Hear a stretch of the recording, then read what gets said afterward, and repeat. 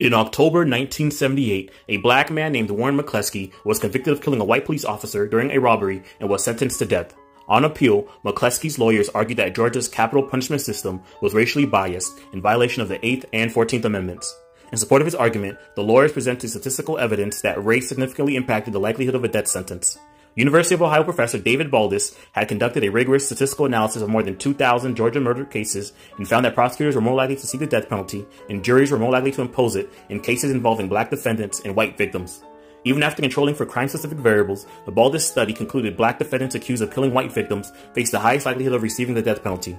On April 22, 1987, the U.S. Supreme Court rejected McCleskey's death penalty appeal grounded in claims of racial inequality and instead accepted proven racial sentencing disparities as, quote, an inevitable part of our criminal justice system, unquote.